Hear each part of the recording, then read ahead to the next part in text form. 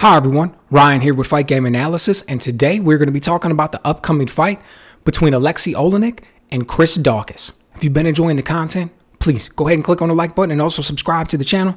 Really appreciate your support. Alright, so we got a fight coming up here, heavyweight division, Aleksei Oleinik versus Chris Daukaus. This to me is kind of a classic fight in a lot of ways. Not truly like an old school classic fight, but the thing is, I think about Oleinik as a specialist. And that's really when you think about the old school, the history of the UFC, it all started out with specialists. You know, back before the UFC was ever anything that anybody knew about in America, when it started in a garage in Brazil, it was the idea of whose martial arts was better.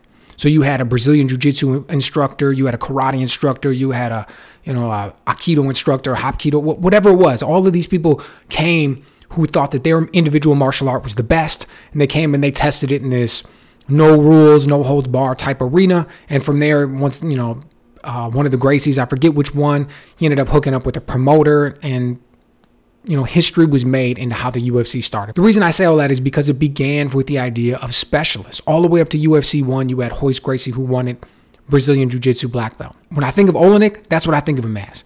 He's a specialist. His thing is grappling all day long. When you see him in there striking, throwing punches, it's ugly. It is not a pretty sight watching this dude get in there and throw strikes. He tries to kind of dig with the right hand with his shovel punch. He'll try to dirty box at distance. It's ugly. He'll try to hook you behind the head and things. Every now and then he'll get in there, he'll land some good shots, and they're heavy, right? Because he's a big guy, so he throws them, but it's not really what he wants to do. He's not going to get in there and outstrike anybody for 15 minutes. Or 5 minutes for that matter, or whatever. And you look at his past record, when the fight ends up being a striking match, he doesn't end up doing very well. Think about guys like Walt Harris who come out there and smoke him. He always wants to turn it into a grappling affair. Even when it's standing, he's looking to set up some kind of choke. He's famous for that Ezekiel choke. He's got the most finishes using it in UFC. And then on the other side, we've got Chris Daukaus. We've only seen him 2 fights in the UFC. Both times we've seen him striking, man, his hands are smooth, they are quick. He knows how to throw combinations really well. He's shown power in both hands. I love the way he gets off with the right hand. But yet, both fights we've seen him do damage with the left hook. Really accurate with it. Even on the inside, typically for a big guy, you don't see him able to do good work on the inside. But in his first fight against Parker Porter, he was in there inside the clinch. You saw him do good work with the right hand, both over the top and coming up underneath. He's done really good with the striking. That's what I think will look the best for him in this fight.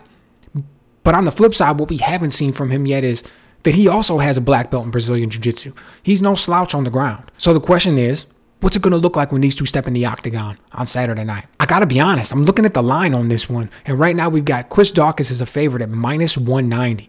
And I think that is really undervalued. I think he's going to come out there. I think he's going to shine. I think he's going to look great. I think styles make fights, and this is just a horrible matchup for Oleinik. I mean, he is getting old. He is a specialist. His striking is ugly, and he's going in there against a guy who's younger than him, bigger than him, stronger than him, and his hands are smooth. They are fast. He knows how to throw combinations. He's got power in both hands, really accurate. Oleinik doesn't have much to offer in the way of defense, right? He kind of just covers up a little bit, tries to come forward, tries to muscle his way through, makes things look ugly.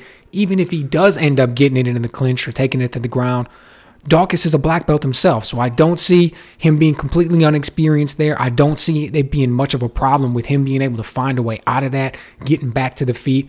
Wouldn't be surprised if this one ends in the first round, kind of similar to what you saw with Walt Harris versus Oleinik. Going with Daukaus in this one, going to be his 3rd win in a row. Let me know. What do you guys think? Does he got a future in the heavyweight division? Is he coming up? That striking looks pretty good. Do you think he's going to be able to do anything with it outside of this fight? Or is this just going to end up being another win for Oleinik? Does he find out another way to pull out a submission against the guy? Let me know what you guys think.